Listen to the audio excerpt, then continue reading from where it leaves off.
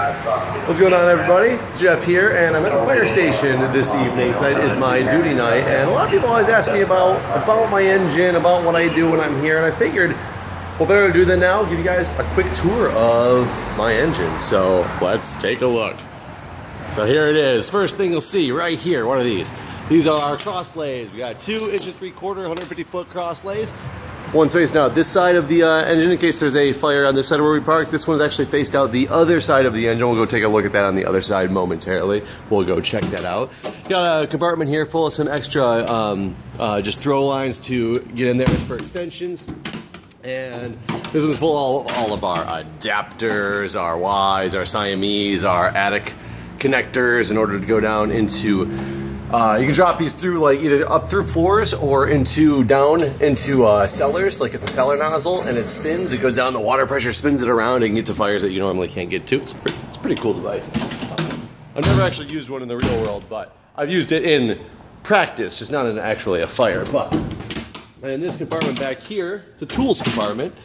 We've got things like our pickhead axe, our sledgehammer. Here's our Big Easy. This guy's to break into cars. People will lock their keys into cars. Here's our Hydra Ram. This is a beast that opens up doors, things like that through hydraulics. It's pretty cool piece of equipment. Some lock cutters, things like that. Here is the officer's compartment. This is where the engine, or excuse me, the driver's compartment. Here's where the engine driver keeps all of his gear, and there's also a flashlight in there, his BA. There's some road cones down there in the back, some flares, some caution tape, things of that sort. Here's the main bulk line of our hose. What do you got here? You got this. This is something that not many of the county pieces have. Actually, I don't think any of them have it, but we specifically set up a 400-foot, 1 3/4 inch section of hose to run into fires, because this is nice. You can get around other vehicles if you're like second due, something like that. You can get around other vehicles, still pulling your own line, and not have to rely on other people's lines on their engines when you get there, because we got a nice long one. Here's some of our 3-foot line, or excuse me, our 3-inch line, not a 3-foot line. I think it's 500 of our 3-inch line. We got 2,000 total of our 4-inch line. This is actually our supply line. That's what you drop this down. It's connected to a humat. This connects right to a fire hydrant. Run this out. You obviously don't use all the line all the time. What you do is wherever it pays out to, you jump out, you'll pull this, wrap it around something, wrap it around the hydrant, drive. It'll pay out up until you get to the where you need to go. You stop, disconnect that last piece, and then the last piece gets connected into the engine. So that's how you pay out there. Then we've also got some of our 2-inch line and some more of our 3-inch line here as well for extra support. There. This is our there's a smoothbore nozzle versus a stream nozzle, or a stream fog nozzle, or a fog nozzle, excuse me. Different applications that you want to do with them in the fire, but that's what that is. I got a couple hidden pike poles over here. These are some nice long ones. I'll pull one of these out for you right now. This is where we store these things. They're like roof hooks, things like that. Pretty long. I think it's a 6-foot one. No, maybe not. No, this isn't quite the 6-foot one. We have a 6-foot one on here as well, but it's not that one in particular. I just got to remember to come back here and actually close this up all the way when I'm done. Here is some ladders. Here's actually an attic ladder hidden in this little compartment. It comes out, it unfolds into a ladder, which is nice. We have an 18 and a 24-foot ladder connected right here to the side of the engine, so you just go on, grab them off, pull them, and move. We got 2 of these guys. These guys in here, let's see if I can get to an angle where you can actually see it. These are what they call, you can see there's some hose in there. They're called standpipe racks. And they're meant to deploy, basically. I would come up here, I would unclick them, I'd deploy it down to my shoulder, grab it, and just walk in. And it's for high-rise buildings.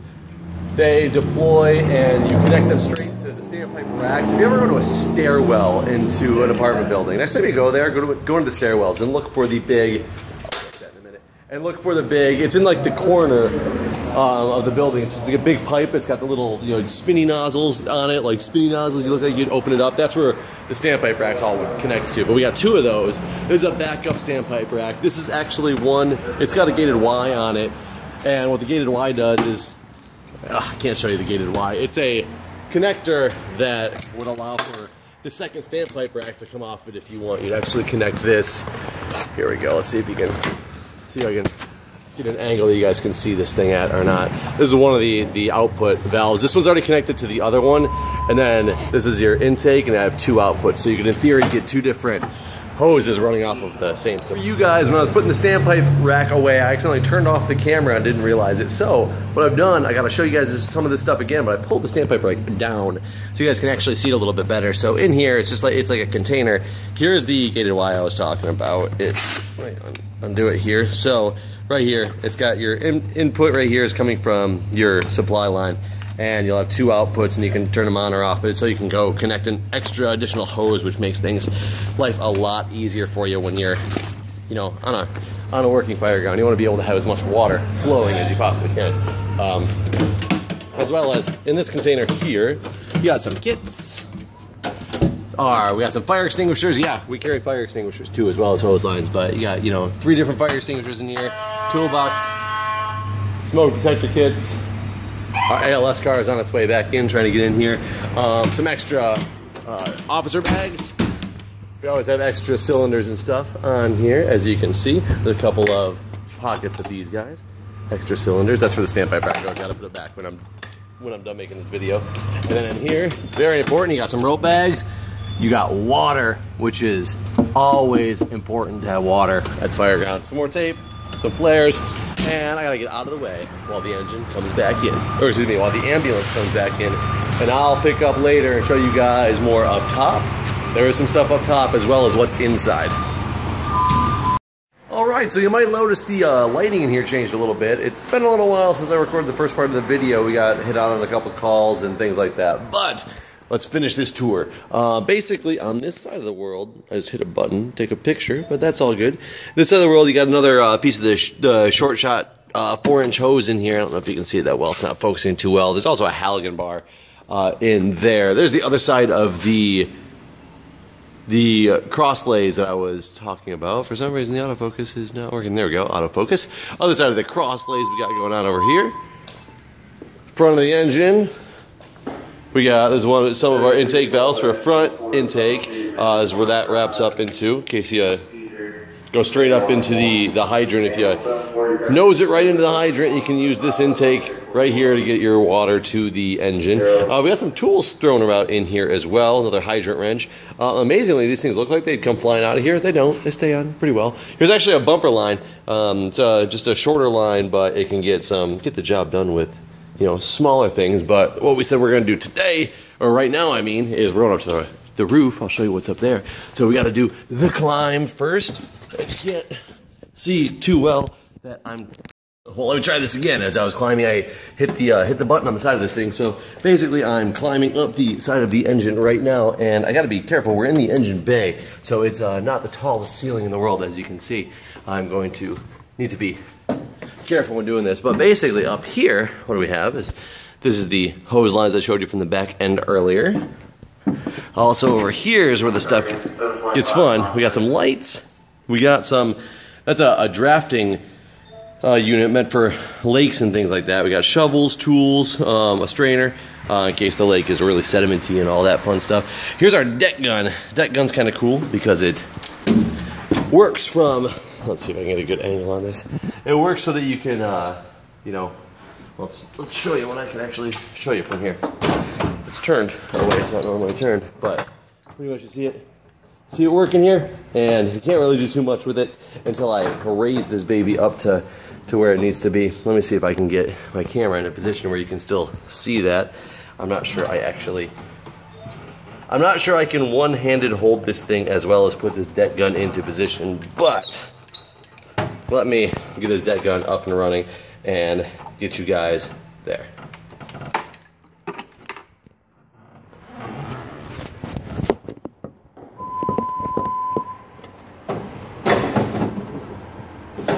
May work for something.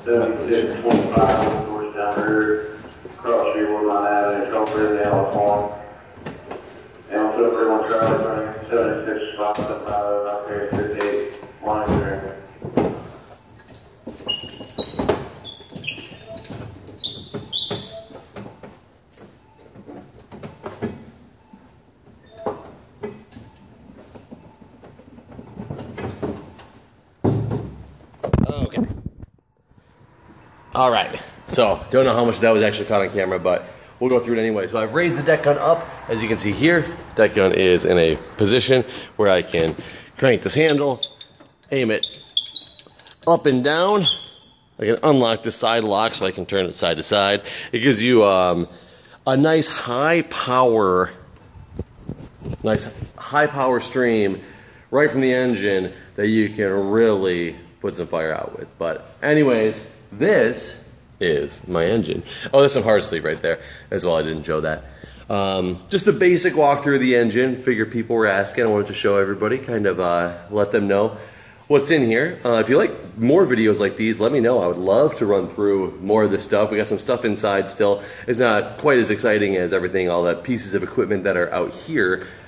I'll go through anything here at the firehouse that you guys want me to. So you guys let me know and stay tuned for next time.